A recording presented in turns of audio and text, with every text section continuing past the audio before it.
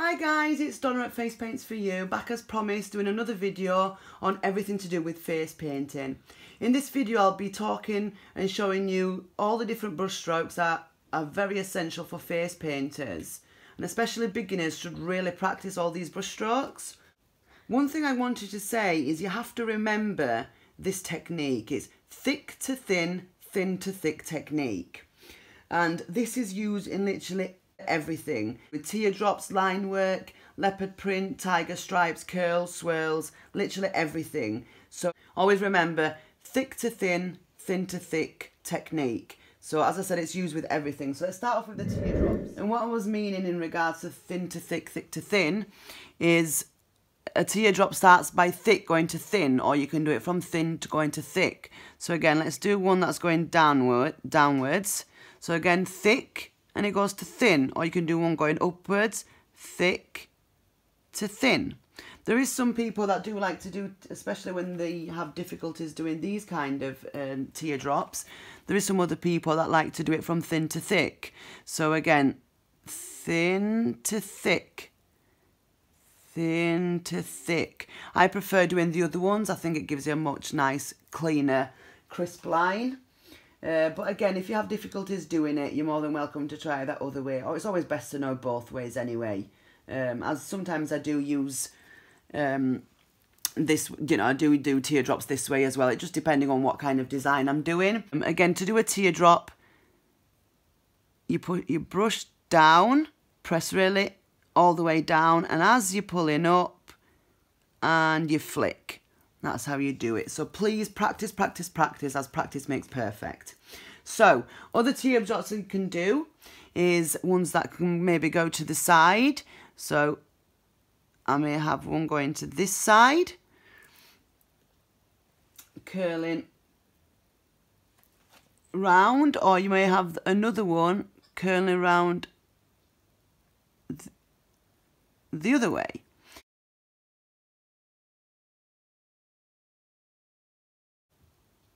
You may want to do some other ones going round and getting smaller and smaller and smaller. I do use this a lot either for wings or around the eyes. Again, loads of different designs. It's completely up to you. You know, your options are endless. So yeah, always practice all your teardrops. Teardrops you can even maybe do a sunflower. Example, again, push in like this. So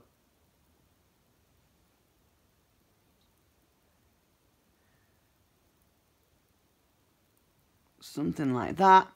And then in the middle, of course, with the yellow, you would do it. You'd fill in the middle. And that's a beautiful white sunflower. Okay, so next. Teardrops can be, again, from larger to smaller. On the top of the nose, I like to do ones that go upwards. And I usually like to do something like that. Sometimes I use this sort of design as well by doing like a shell. And I use this on a mermaid design. So again, keep practicing, and then you'll see your options are completely endless with doing teardrops. There's loads of different ones. I will be passing on to curls and swirls now, but I'm just going to do you a quick curl here. Going down. Again, thin to thick, back to thin with curls. And again, you can go back the other way, thin to thick to thin. Just depends again what kind of design I'm doing. I may start from the middle, go outwards, or I may start from the bottom and go inwards. Completely up to you again. Depends how you find it. The only reason why I said I'm passing to curls and swirls now is because I can add teardrops to it. So I may add something like this, going round. Beautiful design that can come out of curls and swirls with teardrops all together.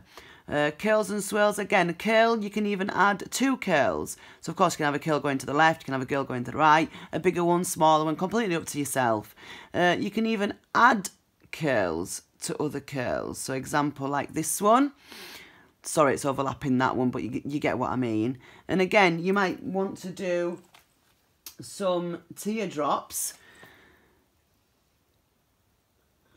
Again, going in like that, 1, 2, 3, and getting smaller. They look really pretty. Or you might have some larger teardrops coming down here, like that. But when you start practicing, you'll see, you know, what goes together, what doesn't, what you're good at, what you're not good at. You just have to continue practicing. There is another curl or swirls. There's a double one, a double curl. So again, I would do a normal curl. And then all I would do is like that. And that's called a double curl or a double swirl. Sorry, I think my brush was a little bit wet there. So, the next thing I wanted to touch upon is line work. Again, line work, as I said, is again with a thin to thick technique of going thin to thick to thin to thick to thin. Again, always practice. Even with line work, I always use this technique. Like, for example, if I'm doing a smiley face, if I draw the face with a line all the same size, it just looks dull and it doesn't give it any character. But if you see now that I draw the face with a thin to thick to thin line, it gives it so much more character and it makes it stand out and pop. Looks so much better. It just, I don't know, it gives it like a 3D look as well. So, tiger stripes. Tiger stripes, what I would do again, I would do from thin, push down on my brush as I curl around and pull. Again from the other side, thin to thick to thick, to thin, sorry. So that's another good practice. Again, on the tip of your brush, thin to thick and thin again. And you pull your brush back up. Then, even with leopard print, again, exactly the same. It's thin to thick to thin. So I would start with thin to thick to thin. So again, and I might do some smaller ones, thin, thick, thin.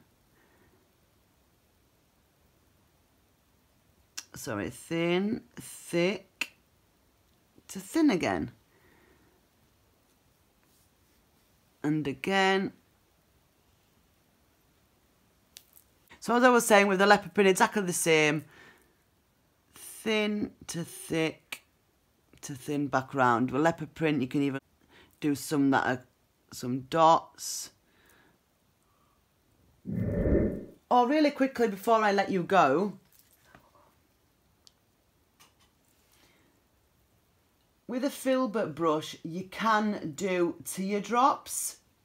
I forgot to tell you whilst I was doing the teardrops.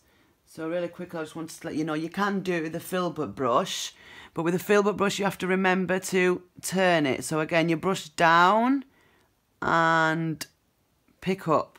So as you turn the filbert brush, it has got a really thin point. So when you put your brush down, you won't be able to, of course, do a straight one like that. What you would have to do is you would put it down as you would do a normal teardrop. And then to do a straight one, what you would do is, as you're pulling, you'd slowly turn your filbert brush and lift at the same time. So what I would advise you is that you practice all these brush strokes as much as you can and when you can. The more you practice, the better you'll become. I really hope this video has helped you out, and if it has, please let me know by giving me a big thumbs up. And thank you very much for watching this video up to this point. And to say thank you, I've done a small bonus video for you to watch. All it is a small design that I've tried to use as many brush strokes as possible that we have spoken about in this video. The design is the one that you can see on the screen right now. So if you're interested to see how I do this, please keep watching. As you can see, I have already got done a heart design in the background with a sponge and a rainbow cake. Then I started outlining it by doing some curls. Then I would outline, do a small curl at the bottom and exactly the same on the other side. Then I went on doing a few teardrops from bigger to smaller, going inwards at the top of the heart. Then I thought of doing 2 curls coming out on both sides of the heart. So 2 nice big curls. Then I thought of doing these, I would call them little sprogs actually, but I'm not sure what you would call them, but I think they're in the teardrop family. So what you would do is a really thin line and then you'd push your brush down like you were doing a teardrop. It's just the thin line at the beginning is just a lot longer than a normal teardrop, let's say. So I do quite a few of them, some smaller ones and some larger ones on both sides. Then as you can see, I do 3 flowers, one bigger than the other. And then I go get a white diamond effect, and I do a couple of dots in the middle of the flowers. Then with the same diamond effects white, again I do 3 teardrops on the inside of the heart, and these are going upwards. Then a few more white spots all around the flowers. Don't forget, when you do dots, always do some smaller ones, some medium and some large. And don't forget, with your brush, load it up nice and properly, because you'd get nice round dots when your brush is loaded nicely.